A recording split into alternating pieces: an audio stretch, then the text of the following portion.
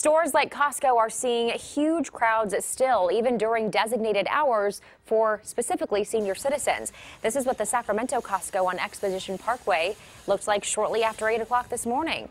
Costco announced earlier hours for customers over 60 on Tuesdays and Thursday mornings from 8 to 9 a.m. Today was day one.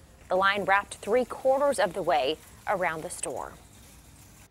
What did you expect to find? Not this. This is crazy. I need one water. Each one water. Just one water. Just a bottled water? Yeah. No, to my dinner around. Well, even though Costco is limiting purchases on some coveted items like toilet paper and paper towels, they were already gone this morning. Costco stores will try the senior hours again Thursday at 8 a.m.